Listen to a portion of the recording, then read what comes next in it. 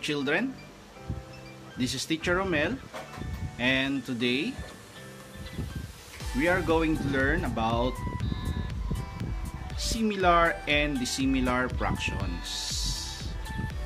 Now, what is a similar fraction? Similar fractions are fractions with the same denominators. Let's say, for example,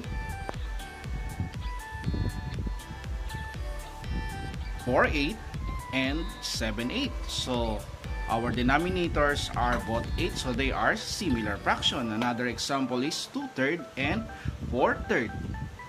The denominators are 3.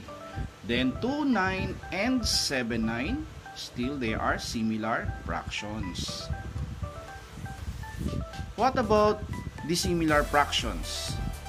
What are dissimilar fractions? So, dissimilar fractions are fractions with different denominators. For example, 1/4 and 3/6. So, their denominators are 4 and 6. So, that's why they are called dissimilar, because they are different.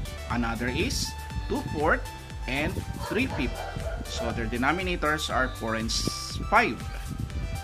Next is 1/6 and 4/9. So, denominators are 6 and 9, so they are dissimilar fractions.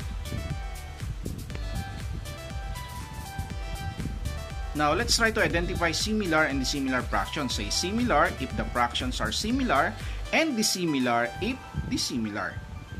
Number 1, 1/8 and 4/8. Number 2, 6/18 and 12/18. Number 3, 1/3 and 3/9. Number 4, 4/8 and 1/2. And number 5, 8/3 and 13/6.